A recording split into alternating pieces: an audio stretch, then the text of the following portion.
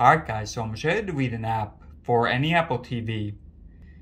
Now it's pretty simple, so first just go over the app that you want to delete.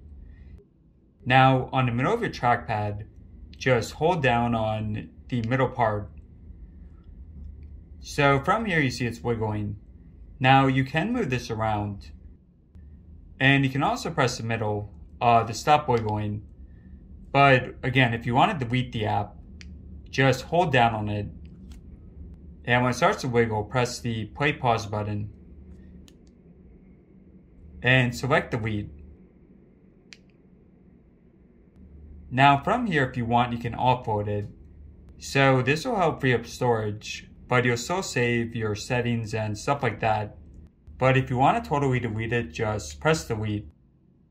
And final thing, if you want to re-download it, just go into the App Store and go into purchase, and you should see it. Alright guys, I hope this helped out.